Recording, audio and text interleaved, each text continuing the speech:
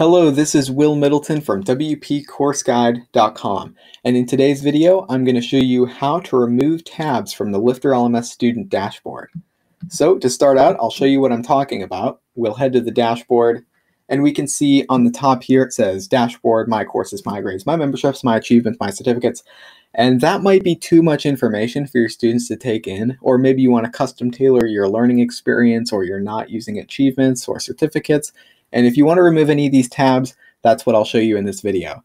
It's a pretty easy process, so let's get started. First, I'm going to open the WP admin in a new tab here.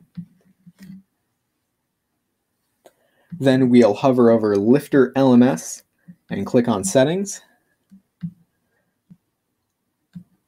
Then we'll head to this Accounts tab on the top.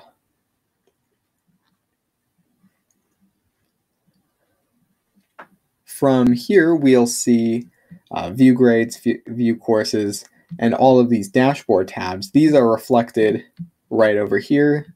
So what we can do is, if I don't want achievements, we'll just highlight this and then delete it. And once we save the settings, we'll scroll all the way to the bottom and save settings. Then I'll head over to the student dashboard and reload the page, and that My Achievements tab should be gone. And as you can see right there, it disappeared. And you can do that for any of these dashboard endpoints. You can just go in here, delete this little end code, and it will remove it from the student dashboard. So feel free to reach out if you have any questions in the comments, and I'll be happy to clarify anything. And thanks for joining me in this video, and I'll see you in the next one.